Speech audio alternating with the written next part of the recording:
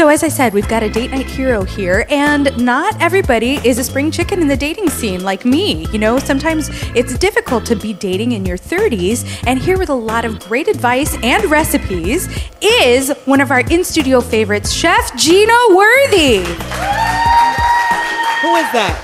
Chef Gina Worthy? I was waiting for her to come out. Come on over. Come on over. So, Chef Gina. Yes. Are you single? Yes. Are you beautiful? Of course you're beautiful. Of course. So, live chat correspondent Allison. Sabina. If you find any eligible bachelors out there who might be interested in the Chef Gina I Worthy, think you're making Chef Gina blush. I think I am. Well, you know, from my culture, we have a legacy of arranged marriages, so I think I'm being the date night hero and trying to arrange some romance. At least here. you guys get married. I think we may need to incorporate that in the African community neighborhood. Well, you know, it's like all things retro. It all comes back, so maybe we can bring it back into fashion. But I understand you have some sweet treats for us. What was the inspiration behind bringing the red velvet theme for tonight? For the Red Tails movie. Oh, yes. And in addition to tying in the Red Tails movie, I see that it's all desserts, right? Yeah, and my followers, I'm sorry you won't be fed today. Most of you guys come to the shows and you know that you've been well fed. I've never done a desserts only show. I've always incorporated a dessert with an entree. But actually, all sweets. But by this being a date night hero themed show, I figure dating in your 30s, and especially if you're a parent, it's kind of hard to get out. So why not invite your friend over and just make a dessert and watch a little TV, drink a little wine. And these are some really, really incredible items I'm going to make for you guys. But the most important part about it, guess what? Is what? This comes from a box cake mix. Shut up. Wow. Easy. So there's no reason why you guys cannot duplicate this at home. I'm not doing anything extraordinary to it. I'm just putting a Chef Gina Worthy twist on a couple things. But basically, a box cake mix, a couple of ingredients, and I'm going to show you guys 3 amazing desserts. And yet it is enough to kind of engage your date in the kitchen. Yeah, you know your date can actually help you with this. You know, it's a lot of hand moving, and you know, and you guys can, you know, get the whole touchy-feely, lick my finger, you know, and have, you know, wine and things like that. Am I talking a little too much about, you know? No, but anyway, but yeah, it's really show me. Me. I know. Yeah, but it's a lot of fun to make this. And believe it or not, even if you don't have an adult counterpart, with children, this is a very fun recipe that you can incorporate your kids with because it's gooey, it's messy. Oh, great. But it's fun. So just in case you have a lame-o date that like stands you up, you know, can still have fun in the kitchen. Yeah. Awesome. Total lame. Great. So let's get started. The first recipe first recipe I have, today we're making red velvet cake balls. I don't know if you guys are familiar with cake balls, but right now they're like the latest craze. You can go into any coffee house right now, but normally you'll see it on a stick and it's dipped in chocolate. Me in particular, I don't like cake dipped in chocolate. I don't like the hard coating, especially when you have something hard and then the cake is very moist. I think to me, it takes away from it. Just like flourless chocolate cake, I like the fluffiness. Right, of it. exactly. Why'd you take the flour out? Exactly. So that's what we're going to make. And again, I used a red velvet box cake. And what I've done, can I sit this here? Absolutely. And of course, we're cutting edge here at this Kenmore Live studio. So cupcakes were yesterday's thing. You know, everybody's crazy about cupcakes. Now we're moving into cake balls. So and the one good thing about this, you can use every pan you have in your house to make the cakes. It doesn't matter what form because it's going to get crumbled up. So basically, I pre-made a cake. And once it's cool, let's see here. Okay.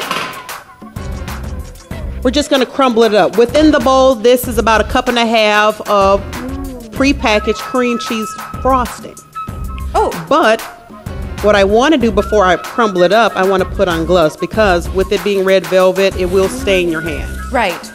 So you'll have red every place, and you don't want to touch your clothes and things like that. So you could do this with other things other than red velvet. You can. Red velvet, you know what? You could use the a pineapple cake mix and do the exact same thing. and make pina colada balls and just add a little bit of rum, Chef you know, Gina, flavored rum. If that cake was your date, I would. I'm not believing it. You've got to give it a little bit more. Yeah. Oh, there we go. There See, we go. Actually, Much better. what you really want to do is squish it in between There we go. your fingers. Awesome. That looks like so much fun. It's so tempting for me to. I want to play too. Yeah. And basically, this is all that you do with this, you know, and some people refrigerate it. And if you refrigerate the mixture for about 10 minutes, it just makes it a little bit more firm. You know, Okay, but gotcha. but nothing, you know, nothing special. You don't have to. So you basically added the cream cheese frosting to hold As it a binder. together. That's Gotcha. it. I see we have a question from the audience, so I'm going to take it. Hang on. Handsome gentleman, what is your name? My name is Sean. Sean, what's your question? It just seems like a great idea. Like a lot of times you're baking, and I know that temperature and humidity is important when you're baking, because I used to bake as a kid. But if your cake is lopsided, bumpy, lumpy, it really don't matter. Then can turn still it roll into a with the cake ball. Yeah, that's a great idea. Turn I it like into that. a cake ball. And you know what else is really fascinating about this? If you're a sweets eater, I'm not a heavily sweets eater. I'm a sweets eater. But one box, and these, I'm rolling these a little larger. Normally, for cake balls, you want to roll them about the size of a quarter. Okay. You'll get about 50, you know. But imagine if you were to have a whole cake at home, Right. and you get up in the middle of the night for that craving. Uh-oh. How big is that slice? Maybe like this? Slice, I'd face plant it. But you know,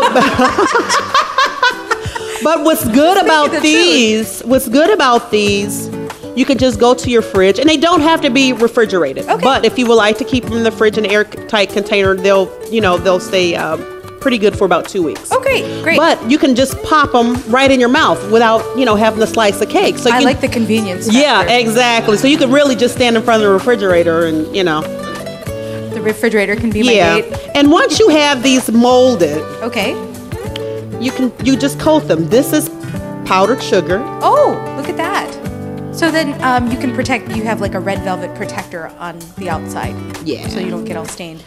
Well, Or I that's- see you have a little texture there. What is that, coconut? That's actually coconut, and that's for another variety. Oh, of you have cake more ball. than one variety Yeah, I that you do. There's so much you can do with this, and actually, with the powdered sugar, if you like spicy, you can actually add a little bit of cayenne pepper. Oh, just a little To kick. your pot, yeah, for a little kick, you can add chili powder. You can basically add any type of savory that you would like. Right. And this is very, it's very elegant. It could go from after school to, a quick after dinner. Right.